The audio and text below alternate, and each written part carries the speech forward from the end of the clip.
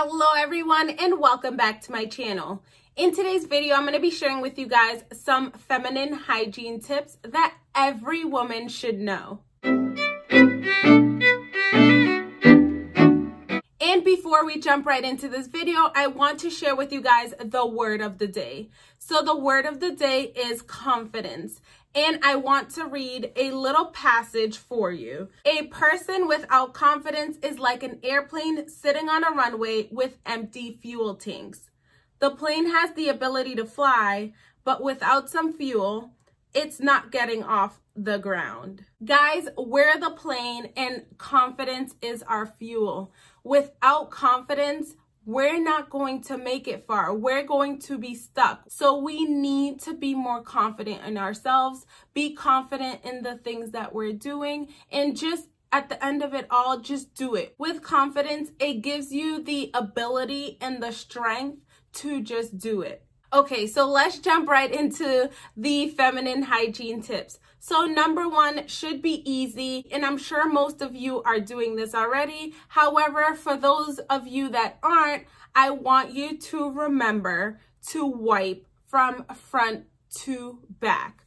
Front to back, guys, not back to front, any of that, because if you think about it, you know, that's when you start introducing bacteria into your vaginal area, which ends up leading to UTIs and other kinds of infections. So remember, we are going to be wiping from front to back. Tip number two is the use of cranberry juice or cranberry pills to help with UTIs or help prevent UTIs. So far I've shared with you guys 2 ways to prevent and to not get UTIs, and that is wiping front to back and drinking cranberry juice or taking in cranberry pills. And to just stay on the topic of, taking pills and infections, you may want to consider taking a probiotic. Yes, you have yogurt, which can help, but you may want to consider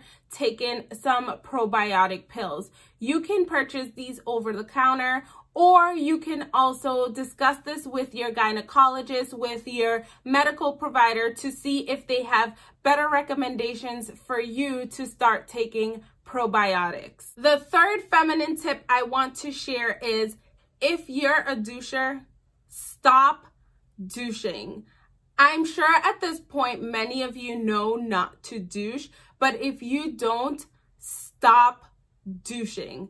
The reason why you want to stop douching is that douching changes the necessary balance of bacteria that we have in our vagina. So we have bad bacteria and we have good bacteria, but we have a balance that we need. Once you start douching, you offset that, and that's when you start seeing different kinds of infections. An example of an infection that you can get from douching is BV, or bacterial vaginosis.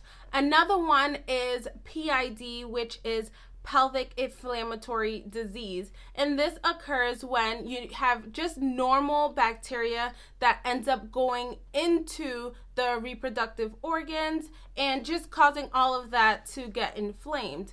If you're not aware that you have that, then it can lead to other complications. So to backtrack and to try to not have that happen or prevent that, one of the ways to prevent that from happening is to not douche. So once again, guys, if you're douching, stop douching. Next feminine hygiene tip I want to share with you guys is the use of cotton underwear. So if you're not aware, cotton underwear allows you or your vaginal area to breathe. I know sometimes they're not the most comfortable, however, like I said, they're allowing your vagina to breathe, which helps you to not get infections. There are some underwear that you also want to not necessarily avoid, but not use them as often as you probably do already. And those are, satin underwear, silk underwear, those kind of underwears that,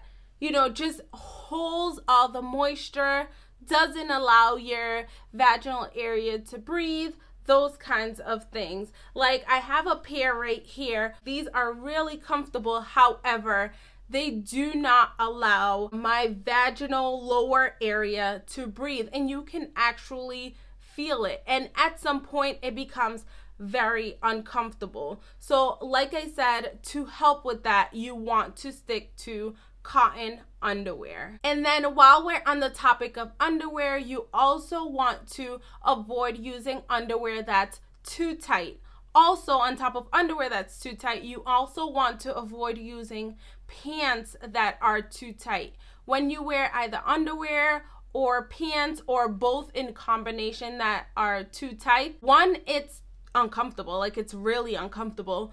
Two, you just allow for all of that to just stay warm and moist. And if you know anything about bacteria, if you know anything about infections which are caused by bacteria, bacteria loves warm, moist areas. So when you're wearing those tight underwears, when you're wearing those tight pants, you're allowing or you're putting yourself at a higher risk of getting some kind of infection. So to avoid that happening, purchase underwear and purchase pants that are better fitting for your body in that area down there. Like I said, you do not want it to be too tight. Tip number 6 pertains to underwear once again, or the lack thereof. So when you go to bed, I would recommend that you sleep with no underwear. And I understand that some people are uncomfortable with this, but that's the great thing about sleeping with no underwear. When you first do it, it is uncomfortable. It feels weird. You're like, oh, wait, like something's not right. I need to put on underwear. Fight that feeling and sleep with no underwear. Like I mentioned in the beginning of this video, confidence, not wearing underwear to bed builds your confidence, believe it or not.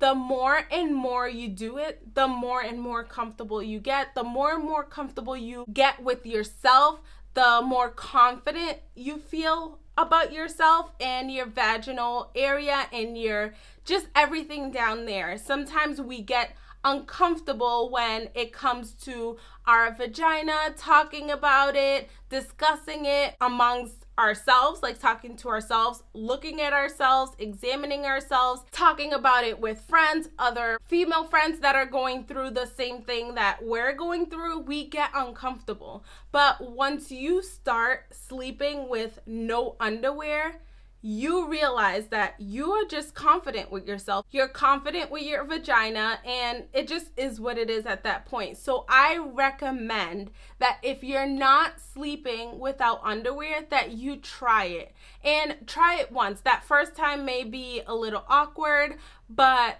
try it again, and then you'll see how much better and how much more confident you are.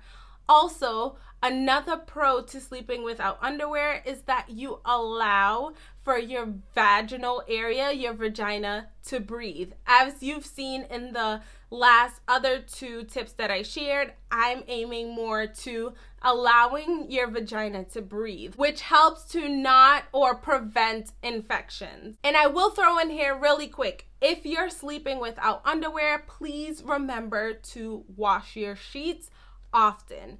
If not once a week, sooner than that. But remember, wash your sheets. Next, we have tip number 7. I want you to see your gynecologist at least once a year. And I say at least because, one, I want to mention, discharge is normal. Vaginal discharge is normal. If you're someone who normally has some vaginal discharge, because some have more than others, then use panty liners. That's perfectly fine. But gauge where your normal is, because like I just mentioned, some people's vaginal discharge is more than others. So gauge where your normal is. If you notice that you have more vaginal discharge than normal, it has a smell to it, it's now like clumpy, it's changing color, like once you start seeing a change in color, then you need to see a gynecologist or your medical provider. You need to see someone. Something is not okay. You need to pay attention to your body. Your discharge can tell you a lot. Your vaginal discharge can tell you a lot as to what is going on down there. So pay close attention to that. Like I said, vaginal discharge is normal. Not like a lot, but it is normal. So pay attention to what your normal is, and if it's out of the norm, get seen. If you're enjoying this video thus far, then hi, my name's Carla, and on this channel I share ideas on fashion, beauty, and lifestyle. If you enjoy these kinds of videos, please subscribe down below. Okay, and now on to tip number 8, and it involves these little things right here. Well, you don't actually need 2 of them, you just need 1. I have 2 because off topic really quick, I use one for my makeup, but I use the other one to dry off. So when you come out of the shower, yes, you dry off with a towel, but chances are your lower area is still wet. It's still moist. It still has water down there. So what I do is I take one of these fans right here, and it's actually this one. I don't mix both, but I use this right here and I dry off under there, because like I've mentioned throughout this video, water, moisture leads to bacteria, which leads to infections. So to help with that, I dry off with a fan. If you don't have one of these, because I will admit I don't use this all of the time, just use a regular fan in your house. Yes, you may have to lift your leg up a little bit to dry off, but it doesn't matter. You're drying off. That is what you want to do. Yes, you want to use your towel to dry off as much as you can, but still I say dry off more for that like little added extra dry off. Dry off with a fan. You will find this so much better, and it feels better. You don't feel wet and like you need to dry off again. If you're still watching this video, then thank you for sticking in, and we're almost done, guys. Tip number 9 are using baby wipes or purchasing baby wipes. These are really good. They're so good for just having that extra clean when you either use the bathroom to urinate or you go number 2. Baby wipes are amazing. Yes, if you just urinate, you can use just some feminine wipes, but I personally use baby wipes. Another tip that I would have though is to just do a second wipe with toilet paper, just so that once again, you don't have that moisture, because baby wipes, feminine wipes, any of those wipes are wet. So if you're just wiping with a wet wipe, then you want to just do that second wipe with something dry like toilet paper or something like that, just so that you're not leaving that moisture there. Yes, like I said, baby wipes are amazing because it cleans better, they clean better. However, you still want to do that next wipe, that last wipe, with something drying to remove the moisture. And lastly, guys, tip number 10, everyone should be using. Every single person, every human being should be using or doing, and that is washing your hands before you use the bathroom and washing your hands after you use the bathroom. This is critical, guys. You do not know what you're using or touching or whatever prior to using the bathroom. So that's why you need to wash your hands, because you don't want to start touching down there with your dirty hands, anything like that, because like I've mentioned throughout this video, we are trying to not get infections. So wash your hands prior and wash your hands after, because you also don't want to be spreading infections to anyone. So wash your hands prior to prevent giving yourself infections, and wash your hands after to prevent giving, yes, yourself, but also others infections. Hope you enjoyed this video. If you did, please remember to give it a thumbs up and also subscribe down below. Also remember to be kind to others, as you never know what anyone else is going through, but also because it's the right thing to do. Walk in peace and joy. Until next time.